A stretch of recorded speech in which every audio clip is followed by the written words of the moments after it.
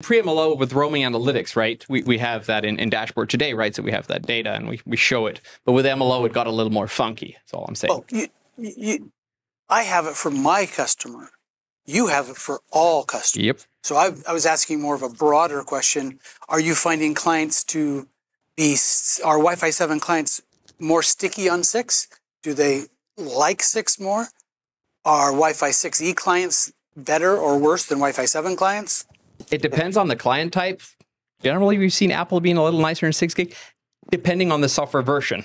Because I know when we started testing internally, there was a lot of staying away from 6 gig almost. And we called up a few people and said, oh, what's going on here? Right. And as the software version, that the driver version gone, we've seen the balancing towards 6 and like being a lot better. So, I mean, the old classic, hey, update your drivers still very much holds true for kind of being non-sticky, even more so now.